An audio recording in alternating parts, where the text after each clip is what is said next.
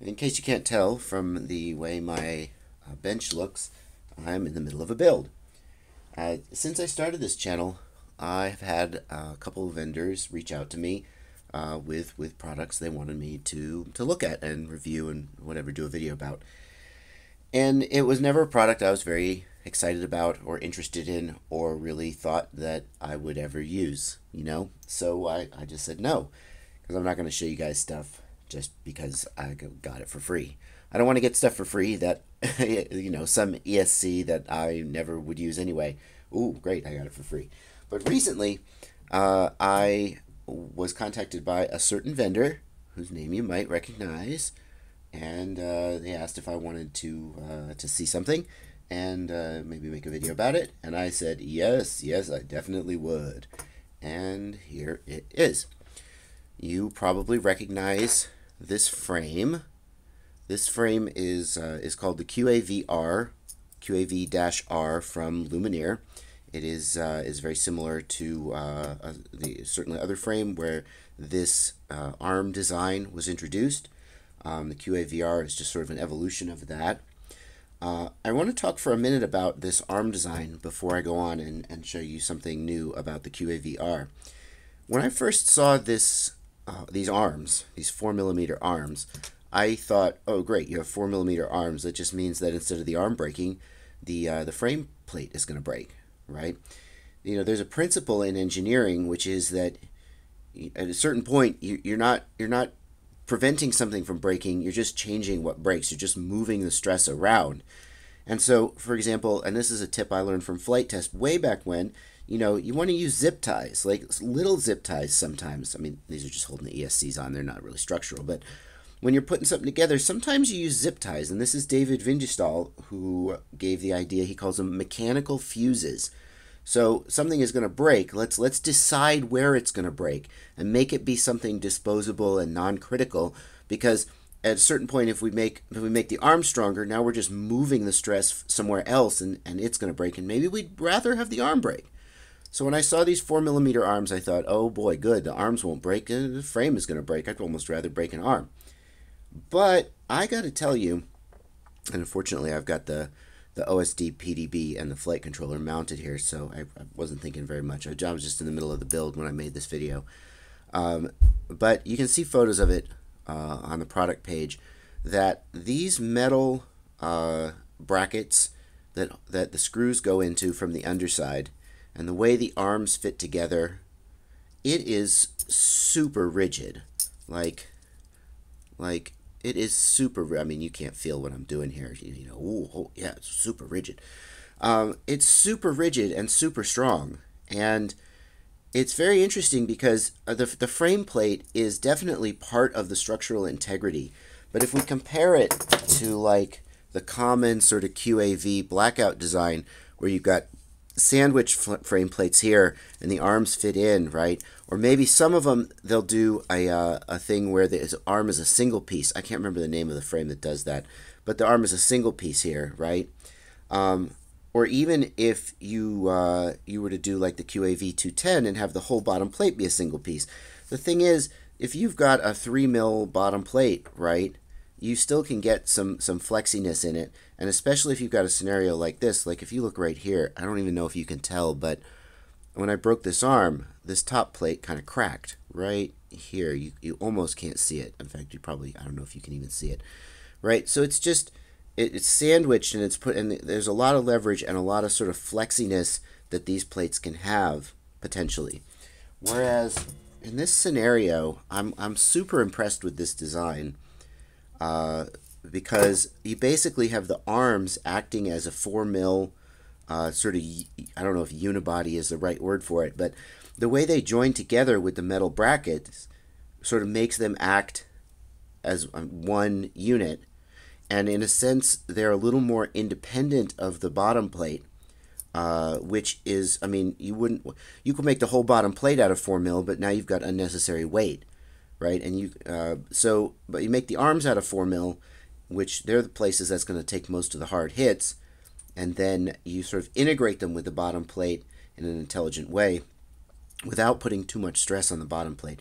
And the result, I'm very excited to try flying it, because I think the result is going to be pretty impressive.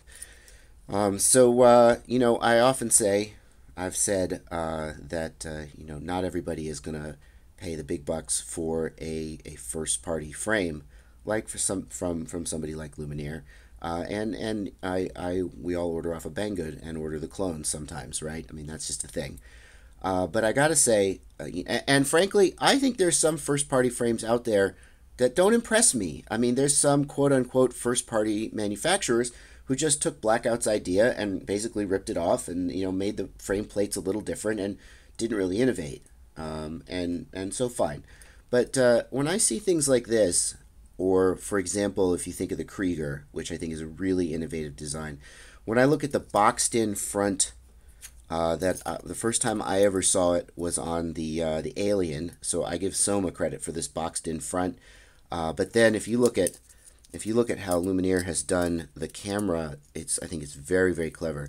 If you look at the Alien, the camera tilt mechanism on the Alien is like, it's pretty complicated, you know, compared to this, where we've just got these 3 screw holes, 1, 2, 3, and you pick the one that you want to mount your camera in, and then you tilt the camera up till it braces against the top plate, and you're done.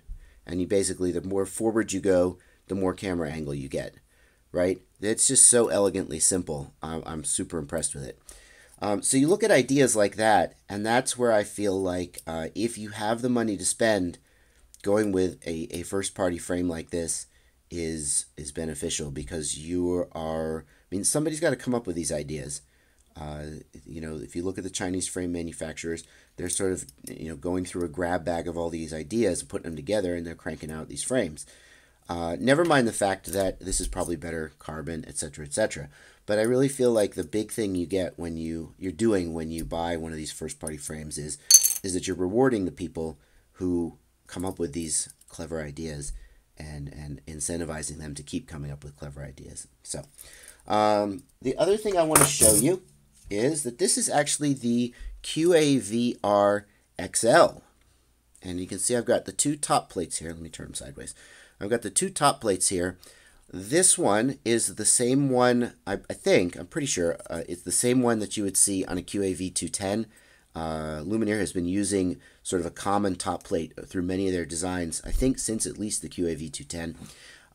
And it is ideal and designed for, I think, around a 1300 milliamp hour battery.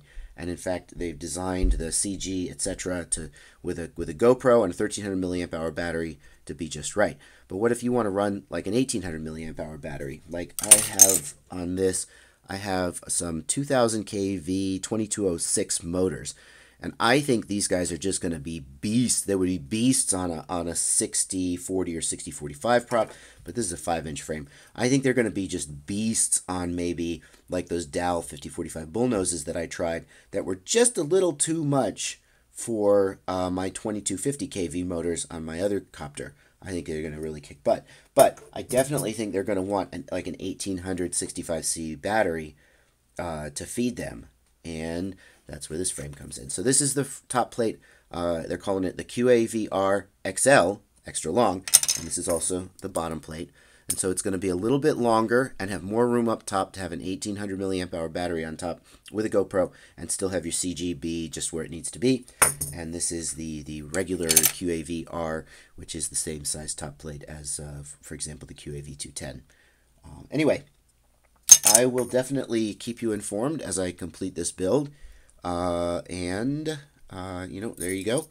And also, let me just say, I was super excited when I got the call from Lumenier, because, you know, I make these videos because I like making them and I like talking about this stuff. I'm talking about black box, etc. But at the end of the day, I mean, isn't it every YouTube channel person's dream to have vendors send them free stuff? I mean, come on, who wouldn't like that? So thank you guys for subscribing, and you know, and for who would ever thought a weird channel about black box tuning would get. I'm I'm almost to 1800 subscribers now.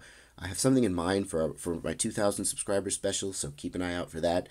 Who would have ever thought? And here I am, and now, woohoo, finally, pay dirt. I got a free frame. So thank you guys very much for subscribing, for watching, and for discussing. That's it. Happy flying.